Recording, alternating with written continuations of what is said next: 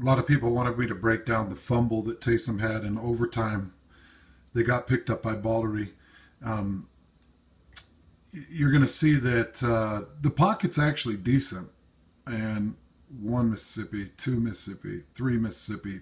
Ball should have been out. So plenty of protection. And, you know, you look at here, Jamal Williams gets the cut on the defender and gets him down just long enough. But it's good coverage. You got double coverage running towards the corner. You got solid coverage over Pearson. You know, it's good coverage. So this would have been a coverage sack, and Taysom needs to make something work out of this. But he tries to quick lob it. I think here, I think is where he was headed. But the ball gets batted. Let's go back a little bit. Now let's focus on Baldery. So Baldery goes to block this defender. The defender just shoves him. I mean, just gets the inside leverage, and this has happened to me multiple times. Defender gets inside leverage, uses Baldery's momentum against him, and Baldery just tumbles way back here.